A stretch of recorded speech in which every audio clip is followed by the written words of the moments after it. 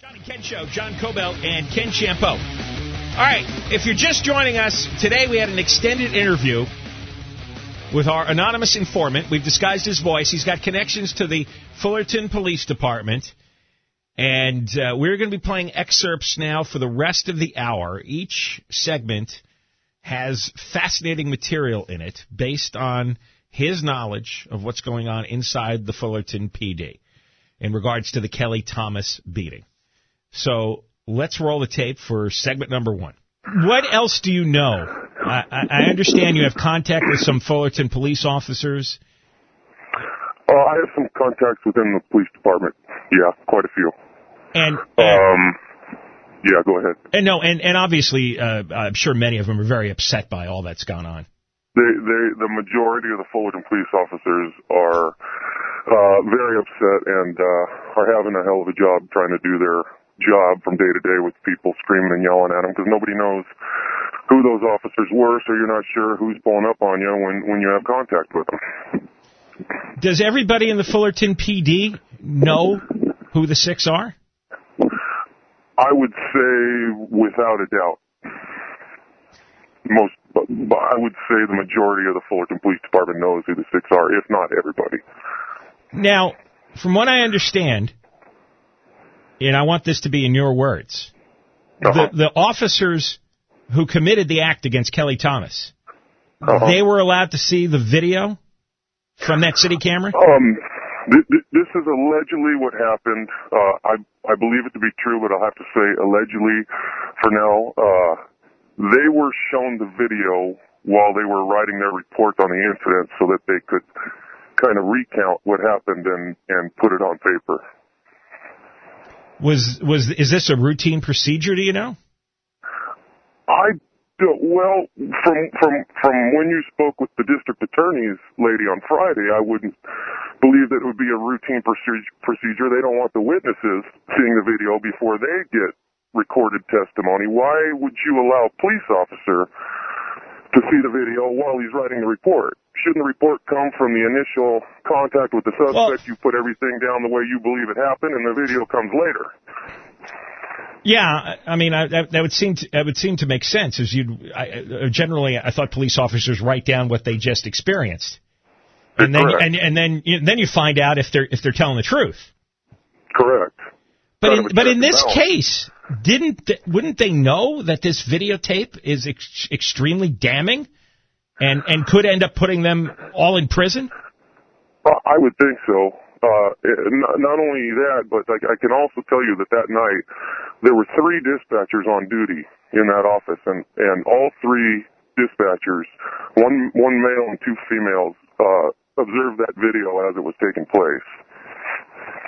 And did they take any action? Did they call for other cops to get the new cops to stop the old? I believe they were just in shock while it was going on, while it was happening. Well, from what I've heard, they were probably just in shock. Does anyone call the police chief, Mike Sellers, and say, you won't believe what just happened. You've got to come and see this? And immediately do something with those cops? Immediately suspend them? I would think you would, because that video feed that those 3 dispatchers were watching is also played in the watch commander's office where there is a lieutenant on duty. Do we know if he saw the video as it was happening? I believe he did, but I can't say for sure. I know the video's played as it's played in the dispatcher's office on the TV in the lieutenant, the watch commander's office. How can we... It's a live feed. Do you have any idea how we could get the names of the officers involved? Yes. Yeah. I believe we could. I mean, is there any way... I believe we could. Is there any way you could get it for us? It's very possible. I can tell you a lot about one of the officers. That is the main officer that you see in the video. All right. Tell me what you know. Yeah, go ahead. I just wanted to clear one thing up. On Friday, towards the end of the show, they did release one officer's name that people believed was the officer. I believe people believe that he is the one that was whacking the young man in the head with a taser Hampton, Officer Hampton. It was not Officer Hampton. I can tell you that with 100% certainty. Right, that was on the Fullerton's Future.org Correct. It was blog. not. And then we read. It was not. And then we read the attorney's statement threatening them with a libel suit over it. Right. Okay, so you're saying he was not part of the 6? Hampton. He was there on scene. He showed up later on when the suspect was on the ground. And Hampton actually is one of the officers that got on him and tried to handcuff him, but had to get off because the officer that was beating him in the head, the blood, was going over Hampton. So he had to back off the suspect because he saw the blood coming onto him. Oh, so when the most violent of the officers was smashing Hampton's head with the butt of that taser gun? Thomas's head. Thomas's head, excuse me, yeah. Yes. All right, so he's slamming Thomas's head with the butt of a taser gun, and that's when Hampton tried to come in and handcuff? And he tried to handcuff him to stop the situation, but the blood started spurting on him, and he had to get off. Did anyone try to... Because the officer repeatedly was whacking him in the head with the taser. All right, did anyone try to restrain that officer in any way? I don't believe so. He's a big guy. Very big. Okay. Can you hold on? Can you hold on for a moment? Sure. All right, when we come back... All right, let's stop here. We're back live. All right, next segment, right after Terry Ray's news, we're going to talk to the anonymous informant further, specifically about the officer who is smashing Kelly Thomas's head with the butt end of that taser, and then did the knee drop, smashing the knee into his nose and throat. This guy has a unique history as a police officer, as you'll find out in the next segment. And in fact, it's hard to believe if what our informant is saying, if what our informant is saying is true. It's got to be the guy, same guy, whose name I'm looking at in these news stories from 1998, and it's a LAPD officer who was on duty for about 3 weeks, and he got shot 6 times and lost an eye. Ended up getting a pension settlement from LAPD, and then he went on to Fullerton. Now, there's a lot of people spreading his name out on Twitter, and a lot of people posting his phone number and his address. I don't think anybody needs to take any action against this man. We're going to get the Orange County District Attorney to do the right thing. And so there's no need to do any vigilante justice here. That's why we're, at the moment, since I don't have absolute proof, I mean, we have an anonymous informant. We know the guy's name, but he's relying on other informants inside the Fullerton PD as to who this guy is. So we're getting this story in a second hand here. But there can only be one person with this background. But we haven't seen the videotape yet either. And in any event, you'll hear the conversation with our anonymous informant next as he talks about the officer who it seems did the most damage to Kelly Thomas in Fullerton. All right, so that's coming up next. John and Ken Show, John Cobelt and Ken Shampoo. Well, with the cover-up going on in the Fullerton Police Department and a decided lack of media coverage, we're going to continue presenting the interview with our anonymous informant with ties to the Fullerton PD as we try to hone in on who exactly administered that terrible, deadly beating to Kelly Thomas on the night of July 5th. Now, we did this interview earlier, and we pick it up as we try to get a handle on who the main culprit was who did the beating with the butt end of the taser gun and did that drop knee move on Kelly Thomas's nose and throat. So let's continue. And again, we have altered our informant's voice. Roll. Let's focus in on the officer that you said in a previous conversation had hit Kelly in the back of the head repeatedly with the butt of a taser gun. Was he also the same one who did that drop knee technique where he slammed his knee into Kelly's nose and throat? Yeah, that's correct. All right, what's his story? What do we know about him? This officer, is actually a retired LAPD cop. Back some years, I believe the year was 1997, he had only been out of the academy a few weeks and was actually shot on duty. He was actually shot in the eye. And LAPD refused to put him back on duty on the street. So the city voted to give him a retirement, and he ultimately got hired on with Fullerton Police Department. And he lost the eye in that shooting? That's correct. And Fullerton was willing to take him even though he had one eye? That's correct. And what did he have in the other eye socket, a glass eye? He has a glass eye. Well, there can't be too many police officers in Fullerton with a glass eye. I wouldn't think so. And you're sure this is the officer who did all that damage? That's the officer. And you know this from your contacts? That's correct. Is he the guy, one of the 6 was immediately placed on administrative leave? That is not him. That is not him?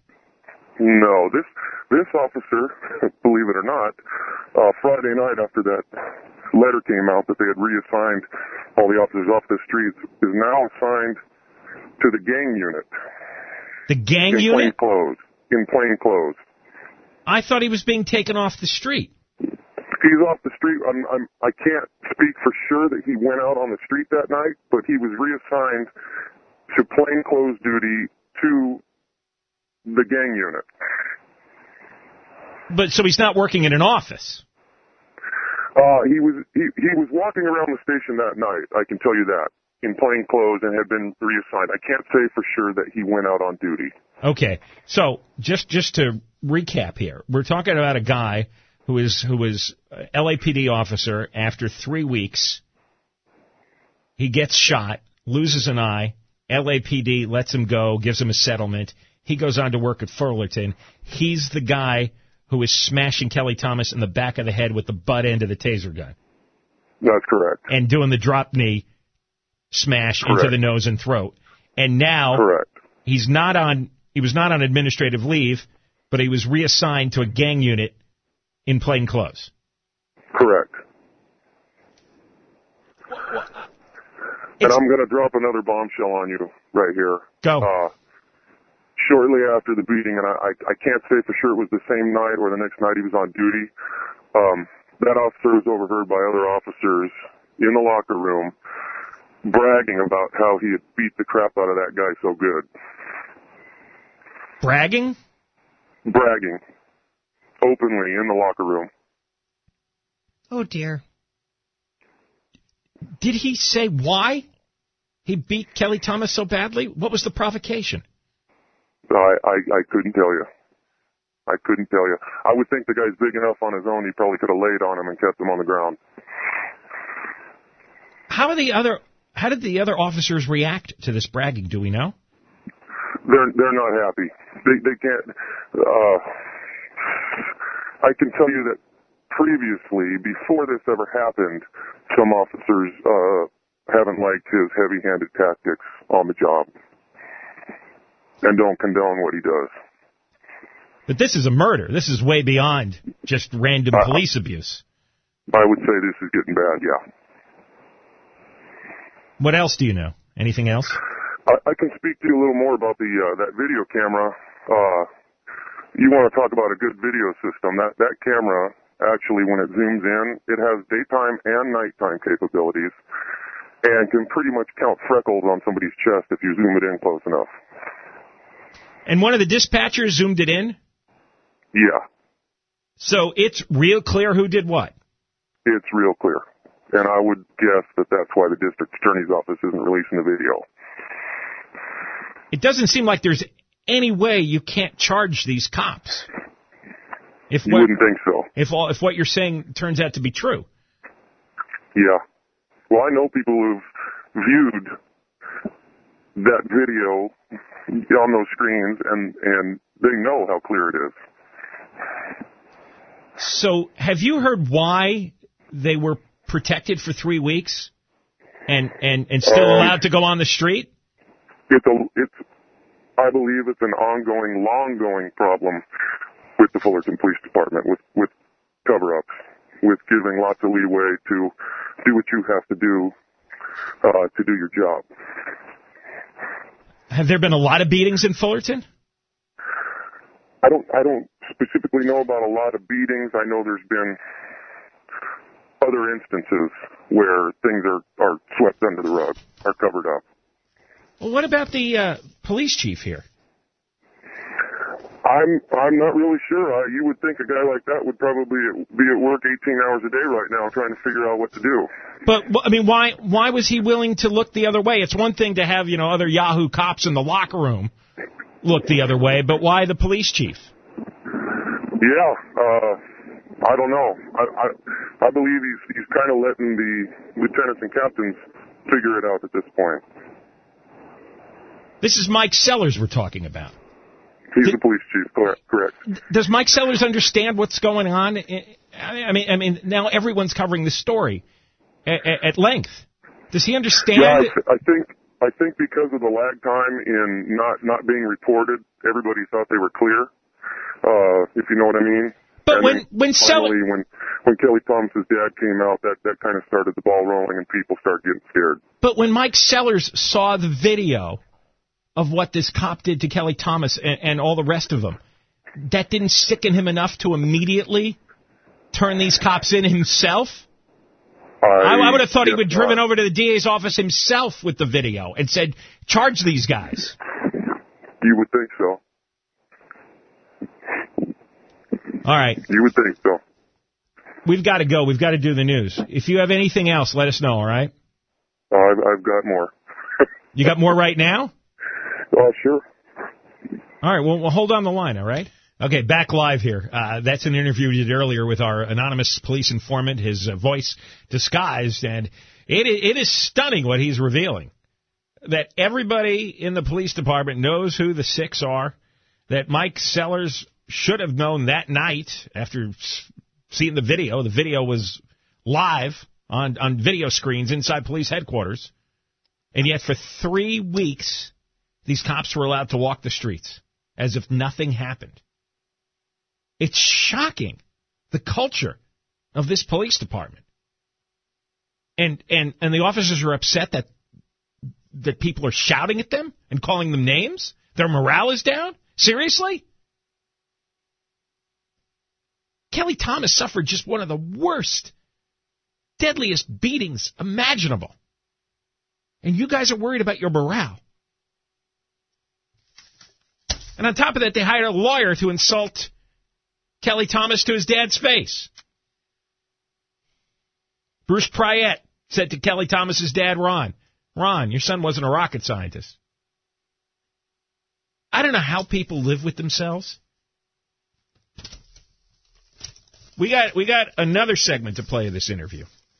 And we'll talk more about it in the 6 o'clock hour. In the 6 o'clock hour, we're also going to play you the audio of the video from the bus outside of this beating site, Orange County Transportation Authority bus. You'll hear passengers boarding the bus talking excitedly, breathlessly, about what they just witnessed. They saw the beating. So that's all ahead. John and Ken, KFI AM 640. We're stimulating talk radio. KFI News covers Orange County. Cops say he's the suspected driver of the Camry. In Huntington Beach, Steve Gregory, KFI News. A woman in Laguna Woods was walking her dog when a coyote snatched it up and ran off. John and Ken Show, John Cobell and Ken Champeau. All right, the final part of the interview we did with our anonymous informant who has ties to the Fullerton Police Department. It's about the Kelly Thomas murder that those 6 officers participated in. And we had this interview about 2 hours ago. We've been replaying it. And so far, nobody's called us to say, your guy has the wrong information. And the last segment, we focused on one of the main combatants, a police officer who used the butt end of a taser gun to split Kelly Thomas's head open and then used his knee to smash his face and throat. And that officer has an interesting background. Lost an eye in a shooting when he was an LAPD officer back in 1996. Less than 3 weeks after he graduated from the police academy. I've got 2 news stories in front of me about this guy. I'll read them to you coming up after the 6 o'clock news. When we ended, I thought we were going to end the interview a couple of hours ago, and then he said, "No, I've got more." He kept saying that. He kept saying that. So we held him for a third segment. We're going to play that third segment now. Roll. What else do you know that's worth telling? Well, I can tell you that Fullerton PD is what's called a paperless department. So everything's on computer, done by computer. So after those reports were written and allegedly kicked back down to be rewritten and rewritten and rewritten, every time one of those computers was logged on to change something, it's been logged. So, are you saying they kept rewriting the report? That's correct. To do what? Allegedly, the higher-ups didn't like the way the report was written and sent them back to be rewritten in a different way. To clean up some of the violence? To clean up some things they didn't like. Do we know what was in the report? If there was anything in the report that indicated why Kelly Thomas was seized upon? Like what he did originally to set off these cops? The only thing that has been relayed to me is that he was matched to the description of somebody who was breaking into the cars, obviously, and that he ran from them when they tried to do a simple search on him. That he ran away? That he ran away, correct. Okay. And 2 officers were able to tackle him and take him down, and that's when it began. So the reports are rewritten, and you're saying that there would be a record of all these rewrites somewhere in the Fullerton. That's correct. Because every time you log on to the Fullerton computer and then you hit save, it goes to the main computer where next time you change it's different. But it logs in you have to log in every time. Okay, so there'd be a record of all the logins by all the cops as they kept rewriting the reports. That's correct. All right, what else do you know? The tasers, I know quite a few people have said they tased him 5 times, 6 times, whatever it may be. I don't know. I can tell you a little bit about those tasers in general. But those tasers actually have a plug-in mechanism that back at the police department, they can actually tell how many times you pulled the trigger to tase somebody. It's like a diagnostic reading on a car, how you would plug it in. Yeah. So in actuality, each officer, if there was 5 that were deployed, they could have each tased him twice. That would have been 10 tasings. So there's a record of that. What you're explaining here is there's a lot of easily available evidence. That's correct. Do we know if the Orange County DA investigators have been in the Fullerton PD headquarters to collect all this? I can't tell you that. I believe that before they would get there, the feds are probably going to come in and take everything. Yeah, because there's an FBI investigation. Right. And maybe a civil rights investigation from the Department of Justice.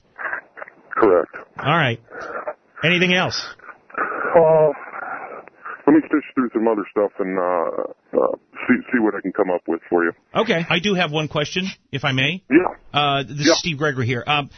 Is it your understanding that the call that night was about a particular individual with no name, or was it your understanding when the call came in that they identified Kelly Thomas specifically? No, my understanding is that it was a blank call from somebody that had come out somewhere in the area and had seen somebody looking into cars. Did the call come? Do you know where the call came from? Originated from a business or from an individual? I believe it came from an individual. Okay. Thank you. All right. Yeah. All right, listen, anonymous informant, thank you for coming on.